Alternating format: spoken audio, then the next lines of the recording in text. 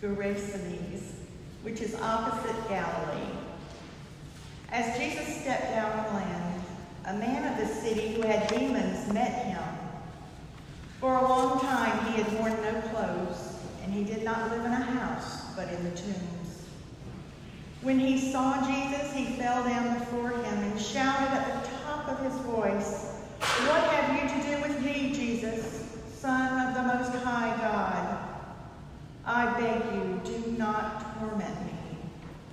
For Jesus had commanded the unclean spirit to come out of the man. For many times it had seized him. He was kept in regard and bound with chains and shackles.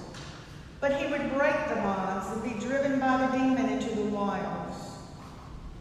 Jesus then asked him, "What is your name?" He said, "Legion," for many demons had entered him. They begged him not to order them to go back into the abyss. Now there on the hillside, a large herd of swine was feeding, and the demons begged Jesus to let them enter these. So he gave them permission.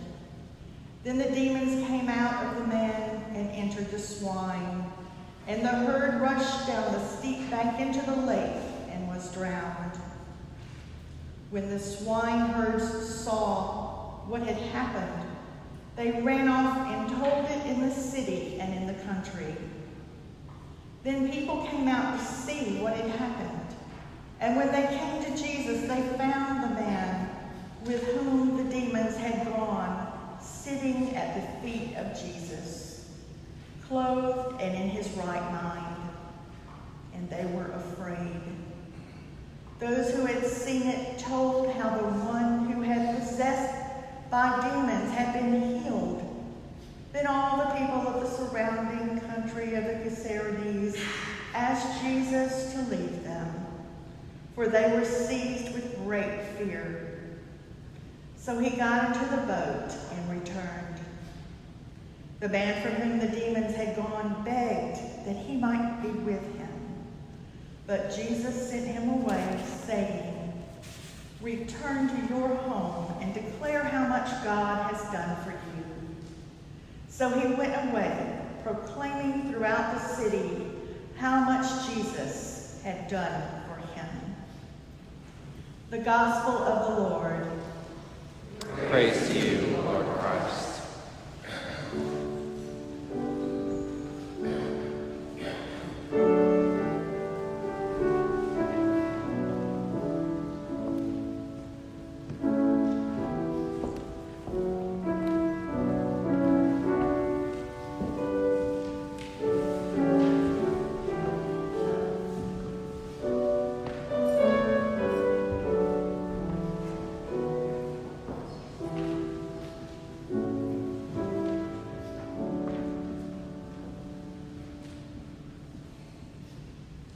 In the name of God who loves us and calls us to respond. Amen. Please be seated.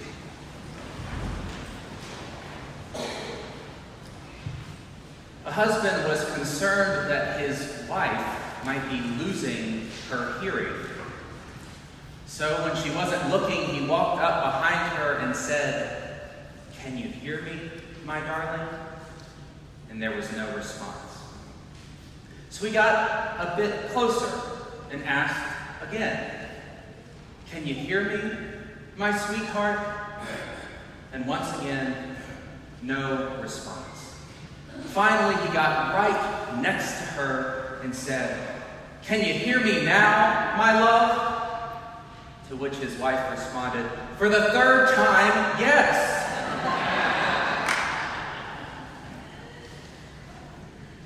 We come to the story of Jesus and the Gerasene demoniac.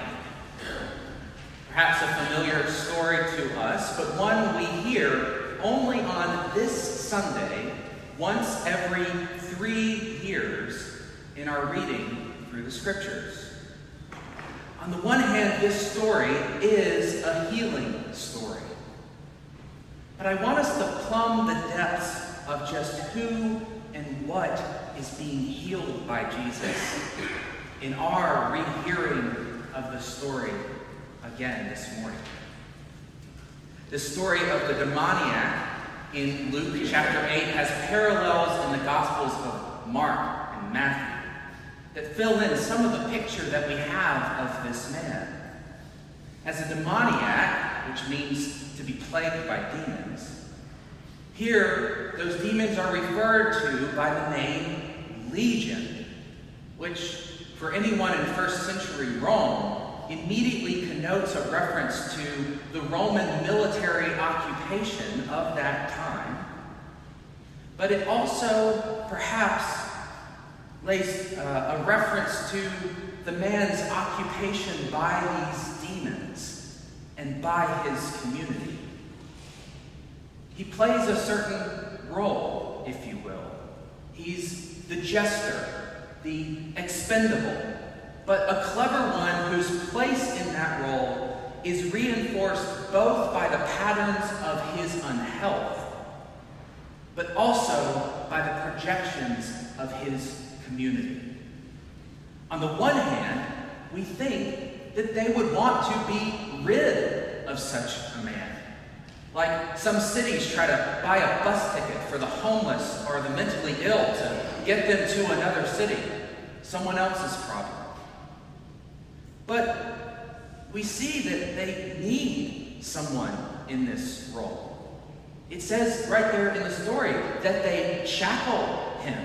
They bind him to themselves.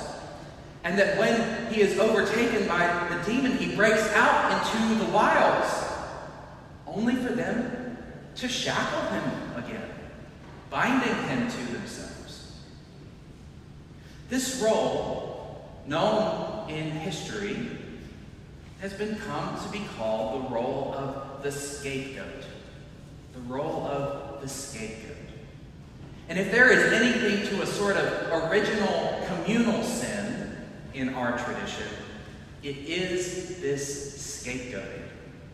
It happens right there in the creation story. Recall that when God comes looking for Adam and Eve after they have eaten the forbidden fruit, that Adam blames Eve, and Eve blames the serpent.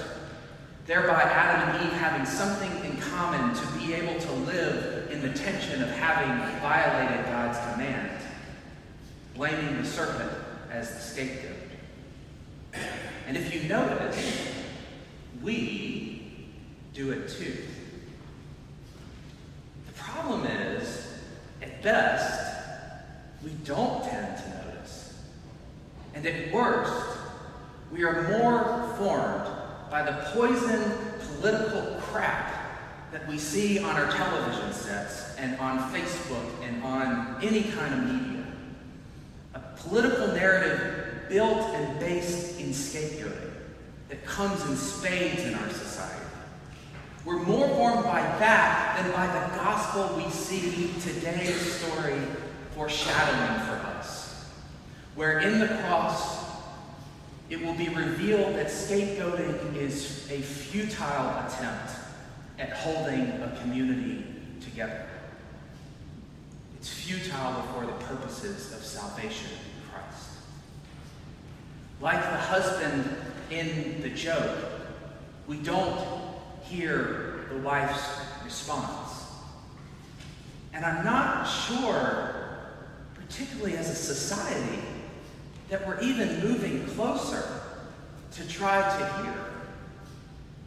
When I say we, of course I implicate myself, but I mean we are our human family, not even trying to hear one another, instead just trying to point out how deaf the other person is, and not always willing to recognize or acknowledge how deaf we can be.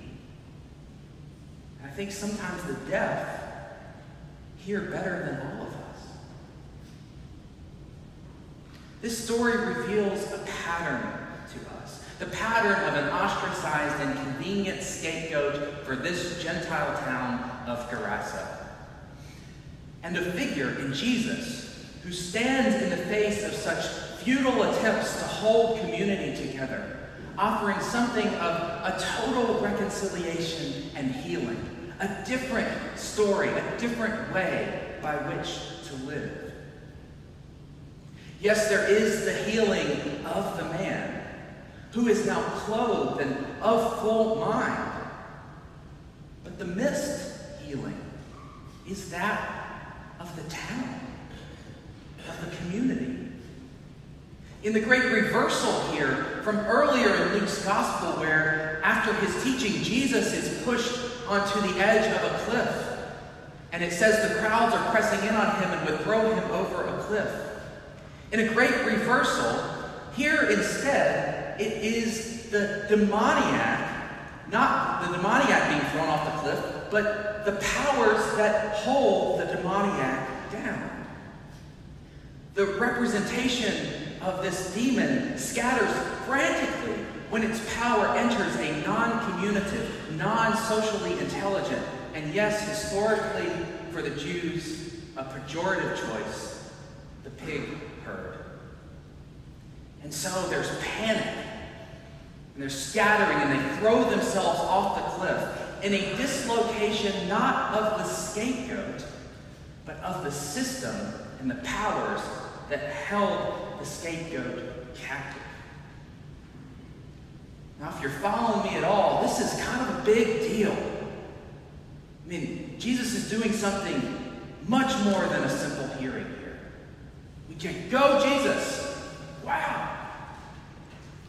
But here's the thing. The system didn't change because one person was healed. They didn't welcome the transformed way of living. They didn't like the change he was offering.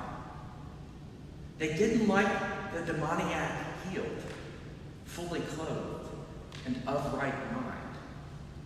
Unlike other places in the gospel, they didn't ask Jesus to begin healing more of their people. Instead, they told him to leave. They held on to what was left of their scapegoating narrative. And what we know begins with fear, if Jesus stays with them, would rise up into anger, and they would turn Jesus into their next scapegoat. So they ask him to leave, probably so that they can rebuild their community around the experience they had with Jesus. Now what's interesting is that this healed Gerasene demoniac, this healed man, fully clothed and upright mind, asks to follow Jesus back to where Jesus is going. But Jesus doesn't let him do that. Instead, Jesus will send this healed person back immediately into this community to proclaim his transformation, to tell them what God has done for him. We'll come back to that. Long before Jefferson pens the Declaration of Independence, Lincoln the Emancipation Proclamation, or we, as we observed this past week, Juneteenth, June the 19th, 1865, which represented the final realization of abolition in Galveston, Texas, after the war.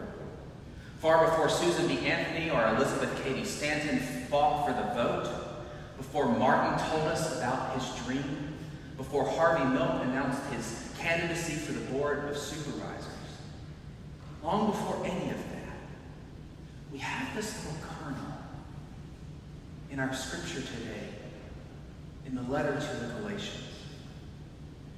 As many of you as were baptized into Christ have clothed yourself with Christ.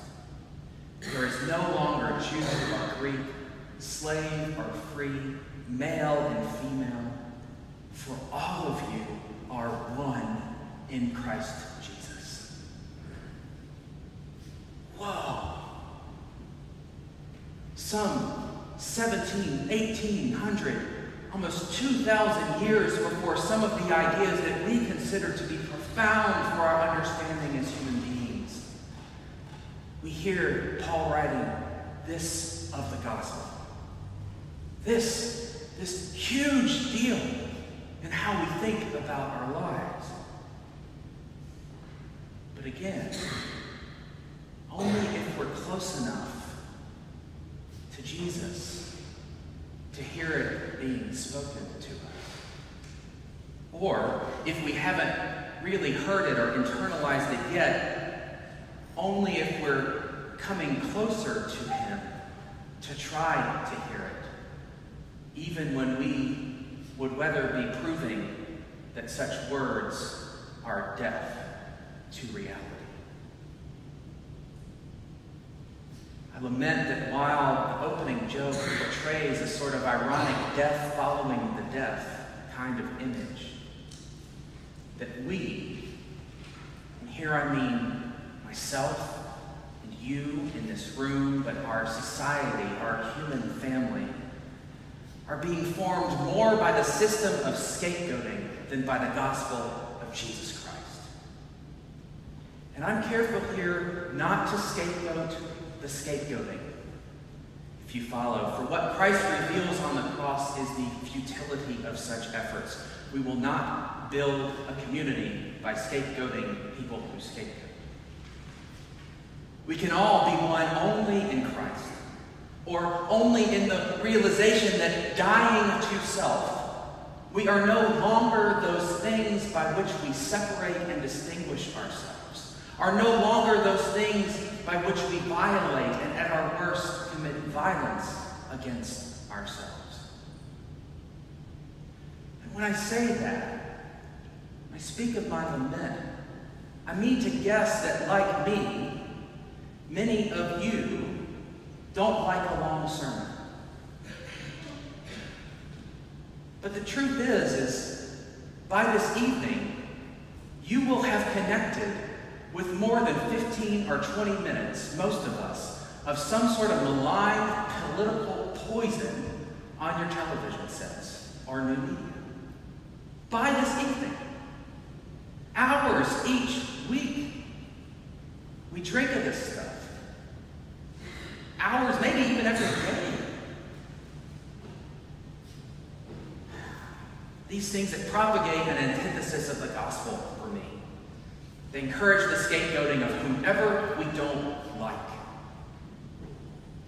This week on Juneteenth, the holiday I mentioned earlier, June 19th, the Right Reverend Eugene Sutton, Bishop of the Episcopal Diocese of Maryland, testified at a joint committee hearing in the House on reparations. In part of his remarks, he said, to which I will borrow here as my foundation, to quote, "Some of my friends are for Republicans, some of my friends are for Democrats, and as a religious leader, I am for my friends." He goes on to reflect on the consideration of reparations, a word simply meaning to repair, as the work that begins with the awareness of the unwitting death, the awareness of the husband in our joke. That reconciliation is born of our own brave work to awaken to a system that, while wearing a different mask than slavery, still scapegoats the person of color, women, white men, or increasingly again, as we seem to do in America every couple of generations, the immigrant. Are we moving closer to try to hear? Or are we shackling ourselves in tombs called echo chambers? Later that afternoon, I saw a segment on Tucker Carlson's opinion show on the Fox network. Carlson, as some of you know, is a member of the Episcopal Church. He attends the Episcopal Church. And the reason I'm telling you about this is because he brought Bishop Sutton onto his show for a conversation. Bishop Sutton speaks in the opening of the segment to a recent resolution unanimously passed in his diocese at a convention to address the issue of reconciliation and reparations within their diocesan borders. Now, watching this, of course, remembering the medium, the goal of Carlson to get ratings. That's the goal. Carlson offers this headline-grabbing idea to the bishop of the reparations being the diocese giving all of their endowed assets to black people in their dioceses and churches. That's what he offers the bishop. Interestingly, the bishop doesn't take it off the table, but he does try to return to his spiritual teaching, as a bishop does and ought to do, from the hearing. And this is where my brother Carlson errs in a way that I want to redress. Not so that you think I'm scapegoating Carlson, but because he's my brother in Christ and a fellow Episcopalian. Because I seek reparations with him in relationship. Carlson begins to make the argument that he shouldn't and he doesn't feel guilty because he hasn't enslaved anyone. But here's the thing. Reparations are not about how any one of us participated in or not in slavery. This isn't about, as Carlson rightly points out, us bearing the sins of our father or our grandfather. While it is plainly the case of history that slavery continued long after Reconstruction by another name, into the lifetimes of many of the congressmen and women present in that hearing, it isn't about feeling guilty for that either. Instead, the Christian gospel calls us to and tells us what it's about. It's what Jesus offers the town here in the story today. It's about taking responsibility for what is before us right here and right now. Not ruled by history, but not ignorant of it either. It is the responsibility to try to hear, to move closer, even when we feel sometimes like all we're trying to do is to be heard. It is us being okay with the demoniac being fully clothed and of right mind. Because upon reading and rereading this story, perhaps we come to realize that we have become and been the demoniac all along. We start with the realization that we have been bound by a narrative that keeps us from realizing all are one in Christ. And we have work to do to realize this for every human being. For those who believe in a kingdom of heaven united with our earth in a new creation, as the scripture tells us. It's just like y'all have a good habit of doing here at St. Patrick's, arriving 15 minutes early and picking up a friend on the way with you. That's the Christianity we preach. The kingdom of heaven and earth united in a new creation is something that began with Christ. It's something that began with that statement in the letter to the Galatians. It's something that is a reality for us here and now. It is a narrative that we can arrive to and bring others with us. You see, what Carlson got wrong is that Christianity isn't just about you and me as individuals before God, justified or unjustified. But rather, it's about the real and personal commitment of faith in becoming a part of a body that is wounded and seeking healing. Not through the making over or covering up of old wounds, but by thrusting our hand out like Thomas, trusting that in the wounds of Christ and our body, the church, we are reconciled, not in spite of our wounds, but inclusive of the redemptive work of Christ by his justification, by Jesus' faith, his death, his life. Have you heard?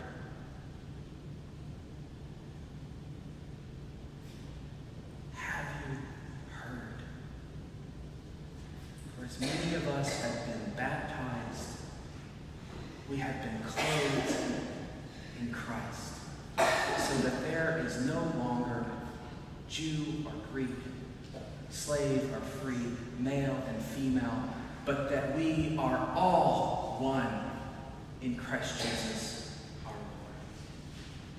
Have you heard? Are we like the Gerasenes? We want to send Jesus away when we hear such things. Or can we, now just speaking to us here in the room, draw a little closer today, me included, to the good grace of hearing God's word? And if so, and I said I'd come back to this, and if so, if we have heard these words, for those of us who have heard and been healed, Jesus sends you, the healed person, back into your community, back into the society, back into the world, back with Tucker Carlson and with Bishop Sutton and with others, to proclaim your transformation and to tell them what God has done for you, so that we can flush out this poison of scapegoating and learn to love and witness that there is no longer Jew or Greek, slave or free, male and female, but that fully clothed in Christ and fully in the mind of Christ, we are reconciled as one. That is what it is worth listening to a 25-minute sermon for.